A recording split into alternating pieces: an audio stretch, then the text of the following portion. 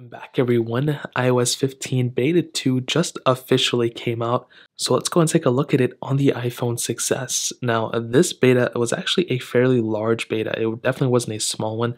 As you can see, it was 1.85 gigs, but it's nothing like the previous version, which was much bigger, which I didn't get a chance to take a screenshot of. But it's a pretty big beta with a couple of cool changes. Now nothing is super crazy within this. It's essentially almost the same thing as 15, at least what 15 was supposed to be. So there's a lot of features within 15 beta 2 that have been announced in the original thing. So first of all, bug fixes for iCloud private relay. So that is a pretty big change. I think there was a pretty big exploit, so that should have been fixed. There's now a new maps icon, which is kind of funny. So you can see here, it essentially works the same way, I'm sure you know, but there is a new icon, which is actually pretty funny. I like that. Now, Memojis have actually gotten a new outfit. So before, Apple actually stated that Memojis were going to get a pretty big update, and now we actually kind of did. So within Memojis, you can now choose an outfit if you want to.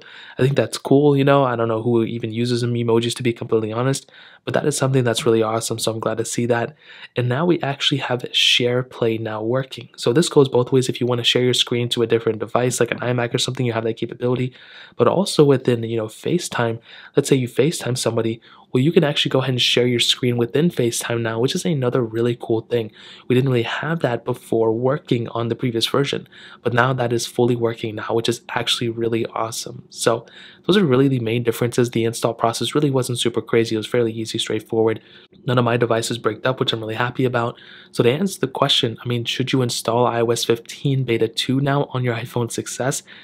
Still, the answer is no, guys. I would not recommend installing any beta on any device. I will say it does seem, I don't know what it is, it does seem smoother. There seems to be less crashes overall, and this is what we want to see. I don't care if my device is faster, I don't care if it's slower, that's why I'm not even doing a speed test. I want to see a more stable iPhone, and it kind of gives me the vibe that it's a little bit more stable. If Apple is able to increase the stability just like they did with this one, that would be awesome. Now, that doesn't mean it's perfect. There's still going to be bugs and everything within this. So even if I don't see any bugs right now, I've only messed with it for like 10 minutes.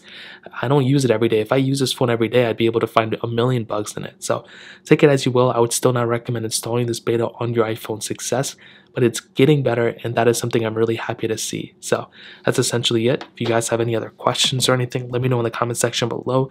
Hit the like button, that would mean so much, but definitely hit that subscribe button. More importantly than everything else, I love every single one of you guys. Hopefully I'll catch you guys in the next video. Peace out till then.